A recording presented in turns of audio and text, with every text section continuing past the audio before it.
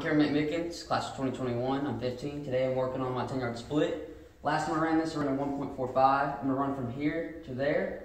The reason why those lasers behind the lines, so it catches my immediate takeoff. If it were at the line, it would be faster because it would give me a slight advantage.